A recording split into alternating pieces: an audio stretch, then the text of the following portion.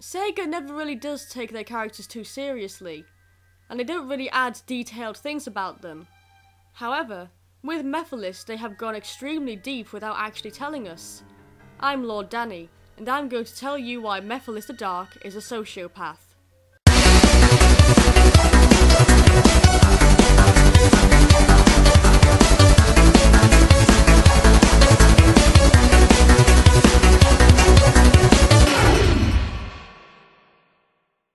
For this video, I'm going to be looking at the aspects of a sociopath and linking them to the characteristics of Mephiles the Dark.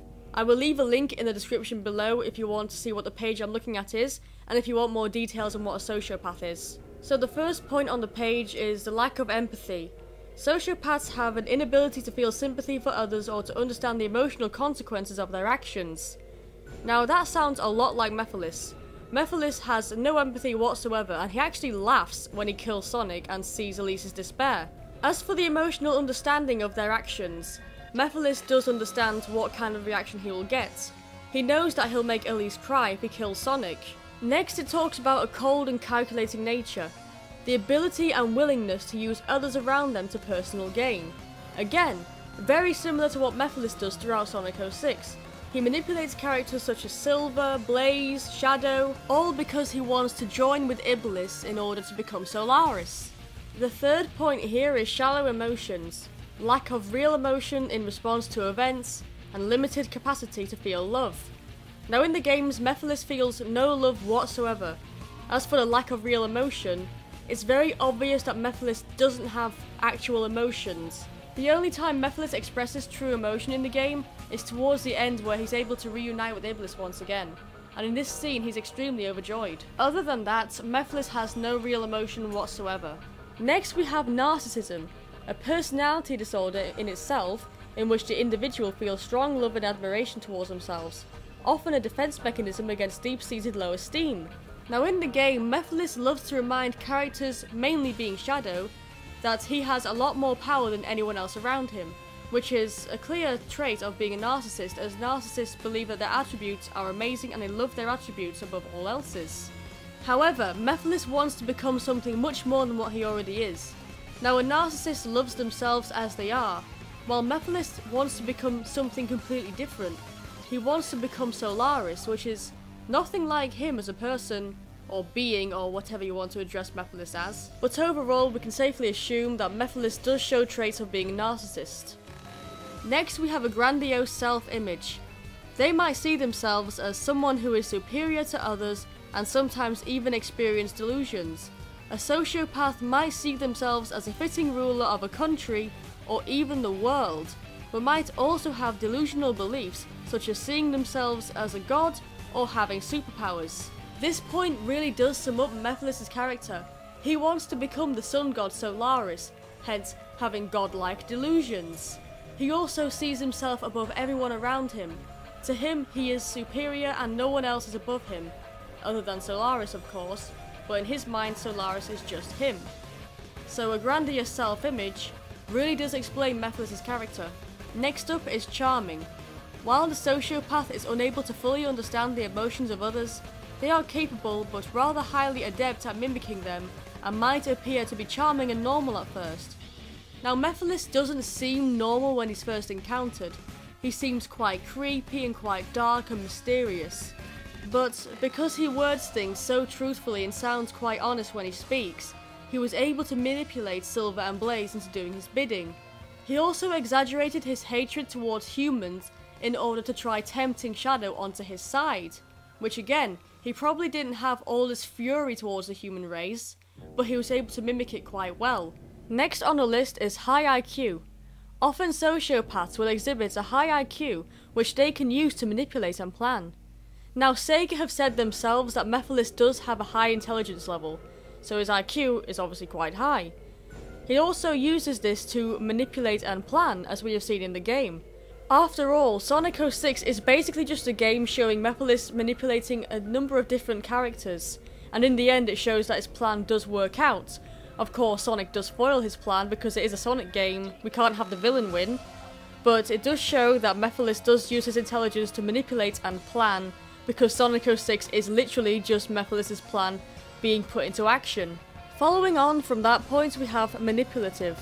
Sociopaths use their superficial charm and high IQ to manipulate others to get their ends, and their lack of empathy allows them to do this with no sense of guilt or remorse.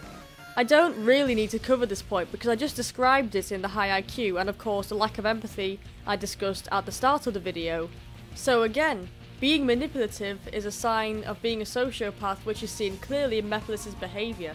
Next we have secretive. A sociopath has little need for others and is highly secretive in their actions. It is so obvious in Sonic 06 that Mephiles is hiding secrets from the characters. He doesn't tell a single character of what he wants to do. He tells them different stories in order to manipulate them, as I've just talked about in the other points. Mephiles is extremely good at keeping his secrets.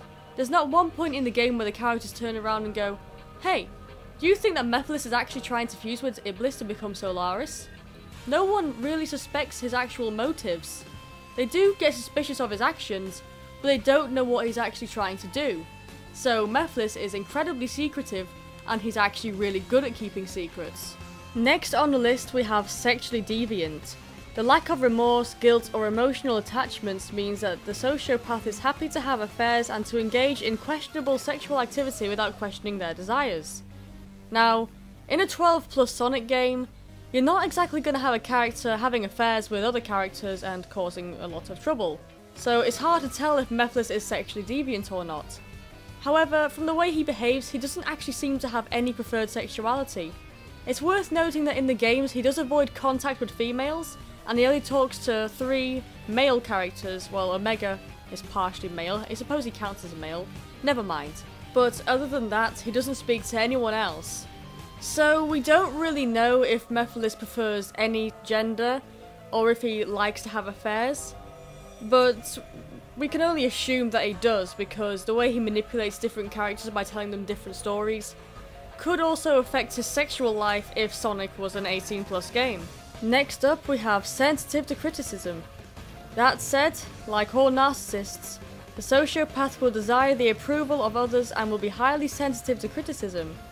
They often feel they deserve adulation and admiration of the world and might feel victimized. Now again, this is a point that I'm not sure would actually apply to Mephiles' character, and also I don't know if this is actually relevant what I'm about to say right now, but it's worth noting that there's a scene where when Shadow turns him down, he looks absolutely in shock and offended, and he responds by attacking Shadow. That happens twice in the game. In fact, before both Mephiles boss fights, Shadow turns down his offer. So I'm not sure if that counts as being sensitive to criticism, but it shows that he is sensitive to people turning down his offers, and he doesn't like being told no. Next we have paranoid. Often their lack of understanding of emotion along with their incongruous self-view means that they feel a lack of trust and paranoia. Now, Mephiles doesn't seem like a paranoid character, but it's safe to say that he doesn't exactly trust anyone. Though he knows that he can manipulate people into doing his bidding, I wouldn't go as far as to say that he could trust them with particular tasks. So, paranoid? No, Mephiles probably isn't paranoid, but untrustworthy of other people? Yes. Despotic/authoritarian.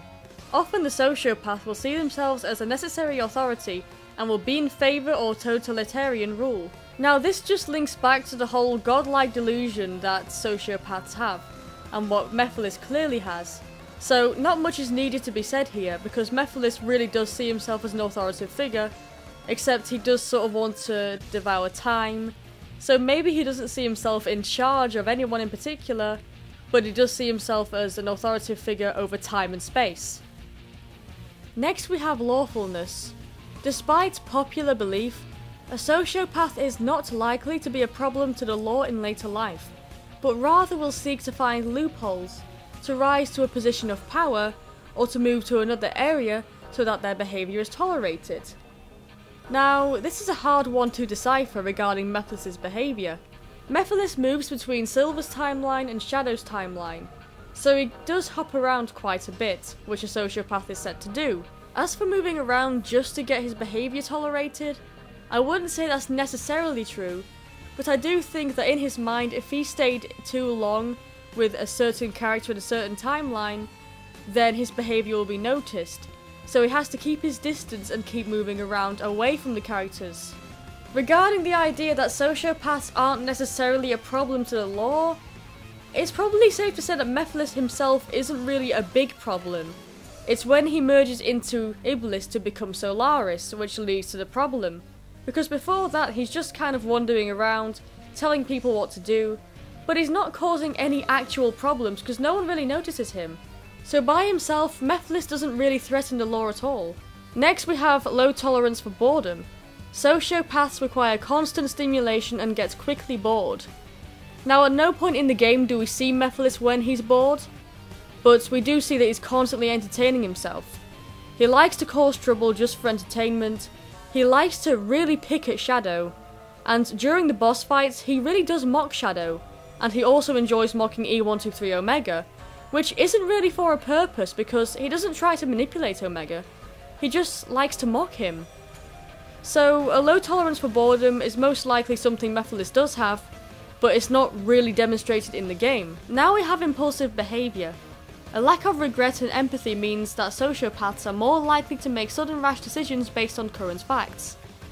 Now Mephiles is actually a really patient character. He's slowly working towards his goal of becoming Solaris and devouring time and space, but he never really does act quickly to achieve this goal. The only time he seems to act really rash is during the scene where Shadow refuses his offer to join his side, because his response is just to attack Shadow in his crystalline form. So impulsive behaviour is not something I would say that Mephiles had that was very obvious, but there are hints that he does have it. Next we have compulsive lying. As part of their facade and as means to an end, sociopaths are compulsive liars and will rarely speak truthfully, making them hard to pin down. Now let's face it, every single line that Mephiles says in Sonic 06 is just a plain lie. Want proof? Unless you complete your task, your future will remain the same. Forever. The answer's yes and no. It doesn't matter how many of them you defeat. Join me, Shadow. Let us teach this world a lesson and rewrite the future. I don't even need to say anything more right now. Mephiles is definitely a compulsive liar. Finally, we have the McDonald Triad. In childhood, sociopaths will likely have demonstrated the McDonald Triad, also known as the Triad of Sociopathy. These are traits that are often demonstrated in sociopaths from a young age. These include animal cruelty, such as pulling the wings off flies, etc., bedwetting, and pyromania, an obsession with fire setting. Now, Mephiles has never been young, but he does have an obsession with pyromania, because he really wants to fuse with Iblis, and his interest in Iblis is extremely weird. He has no other interest but in Iblis.